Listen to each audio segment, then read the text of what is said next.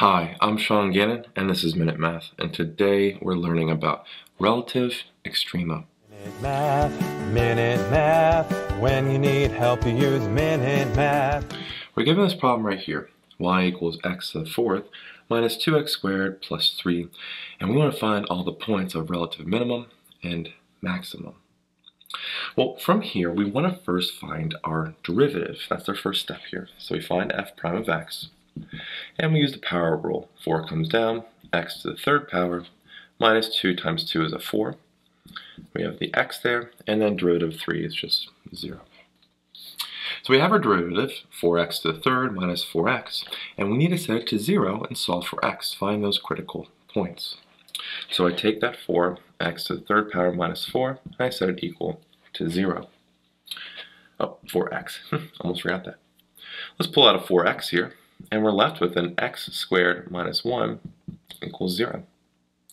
Well, set both parts equal to 0. 4x equals 0, and x squared minus 1 equal to 0. From there, we'll divide both sides by 4, so x is just equal to 0. X squared equals a positive 1. We square root both sides, plus or minus, so we have x equals plus or minus square root of 1, which is 1. So we have 3 critical points here. We need to test the intervals around them using our first derivative test. So we make our chart here. Okay. Lowest number is -1, then 0, then positive 1. So what we're going to do is find values that are less than -1 or within our intervals here and plug it into our derivative and see what happens. So I found some for you already. I found what f prime of -2, a value that was less than -1, plugged it into my derivative, and I get a -24. I just care that it's negative, and so therefore we are decreasing on that interval. Between -1 and 0, I picked a -1/2. So f prime of -0.5, plug that into my derivative, and I got a 1.5. Okay. I just care that it's positive, and therefore we're increasing on an interval. Between 0 and 1, I picked 1/2, a positive 1/2, so f prime of 0.5. Plug that into my derivative, and I got a -1.5. It's negative, that's what I care about, therefore we are decreasing. Now, a value larger than 1, I picked 2, so f prime of 2 here, plug that into my derivative, and I got a positive 24. It's positive, and therefore increasing.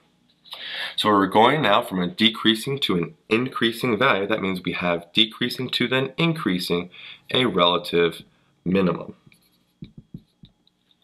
If we're going from increasing to decreasing, we have a relative max going on there. And then if we're going from decreasing again to increasing, we have a relative minimum going on there. So now we need to label these. So our relative minimums happen when x is a -1 and when x is a positive 1. And so we plug those values into our original function to get the y coordinates that go with them. So we plug -1 into our original function, and we got a positive 2. And plugged 1 into our original function, and we also got a positive 2 there. For the maximum, we have a relative max. The x value is 0. Plug that into my original function, the y value comes out to be 3. And so our final answer here is we have a relative minimum at -1, 2, and from 1, 2, or at 1, 2, and we have a relative maximum at 0, 3.